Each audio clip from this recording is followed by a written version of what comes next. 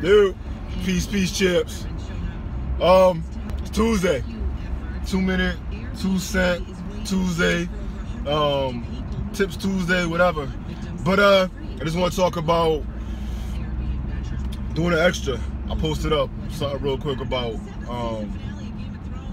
extra effort, extra time, just being different. This week, go up and above what you normally do. If you want to stick out, if you want to add more value to yourself, whatever it is that you're doing, do more of. Do the extra. Jim Rome always said, do more than what you're paid to do. A lot of us is complaining like, that's not my job, and that's why we're stuck where we're stuck at. I used to have that same mentality, and I'm working on that and doing more than what is expected out of me. Because when you start doing more than what's expected out of you, you'll start getting things that you never was expecting, and then you become more valuable to not only yourself but to other people around you, and you become an asset, and then things start to open up for you.